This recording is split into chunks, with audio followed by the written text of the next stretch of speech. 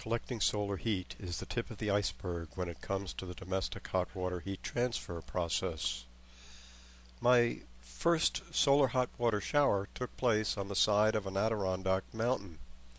The shower was made from a 300-foot coil of black polyethylene tube spread out on Jack Carter's south-facing roof. The water came from a spring-fed well about 200 feet away. Water entered the poly at 55 degrees Fahrenheit, and if you stood under the shower between 11 a.m. and 1 p.m., water temperature of about 95 degrees might be experienced for a brief period of time if there were no clouds to interfere with the process.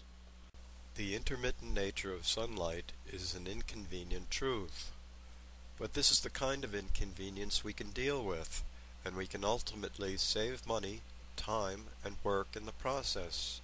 Solar collectors do a better job of collecting heat than a coil of plastic tubing thrown haphazardly on a roof.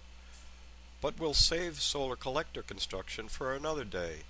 Today, we want to build a simple 60-gallon heat storage, heat transfer system for less than $60. We'll use a carry barrel to store the solar heated water. Carry barrels are made with a tough polyethylene material layered with reinforced fibers. The round rib design makes an ideal hot water container, and a 100-foot long polyethylene tube installs easily inside the wide rim. This 100-foot long polyethylene tube has a heat exchange surface area of about 25 square feet. However, some of the heat exchange surface is blocked where the tube presses against the side of the barrel. To increase the heat exchange surface area, spacers may be added that recess the tube from the sides of the barrel and allow more water to flow around the tube. A spacer recessing fixture may be made with an additional $10 worth of PVC parts consisting of 4 20-inch long PVC pipes, 4 10-inch long PVC pipes, 4 elbows, and 1 cross. The assembly does not require PVC cement, and the spacer extensions may be pushed in after the cross supports are in the barrel. Before the polyethylene tube is stuffed inside the barrel, a 1 1/4 inch hole is drilled near the bottom of the barrel. The hole is for the cold water return of the drain-back system. Of course, a waterproof spigot must be installed inside the hole to make this possible. So let's first take a look at the spigot fabrication. The waterproof seal of the spigot is made from a 7/8" heater hose with an outside diameter of 1 1/4 inches. A polyethylene tube is pressed into the heater hose to increase the outside diameter of the hose and make a watertight seal. Next, an adapter is added to facilitate the pump connection. We could push the spigot into the spigot hole first, but if we do this, the protruding spigot inside the barrel will make the 100-foot long tube insertion more difficult. A PEX tube may be used instead of a polyethylene tube, but the heat exchange rate of PEX will be less than polyethylene, and PEX is also more expensive than polyethylene. Water pressure on the spigot is very low, but water pressure inside the heat exchange tube is very high. For this reason, the heat exchange tube junctions should be carefully prepared to avoid plumbing leaks.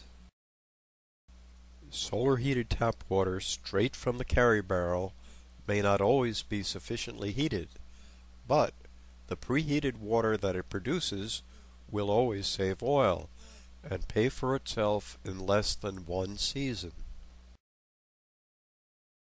I hope this information about the carry barrel solar heat exchange system is of some value. For more information about this and other DIY projects, Google JC Solar. As you know, do-it-yourself applications are now affordable, and they'll soon be an essential part of our lives. Get started today on your path to a greener future, and visit me on jcsolarhomes.com.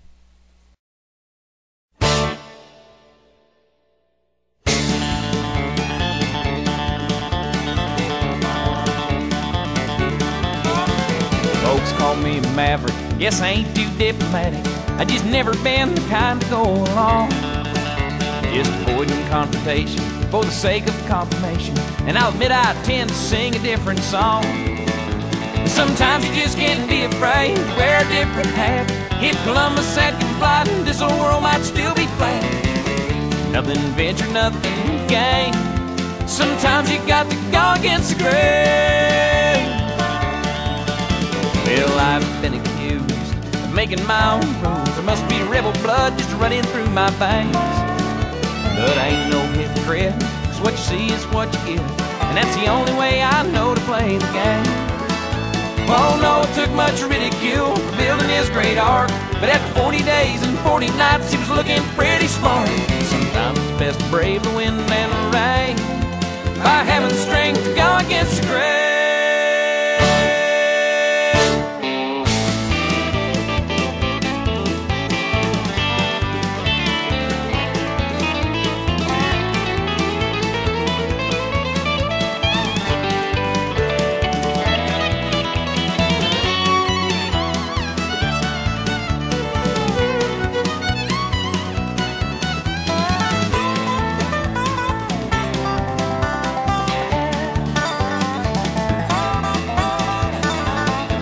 Well, there's more folks in the view that share my point of view, but they're worried if they're gonna sink or swim.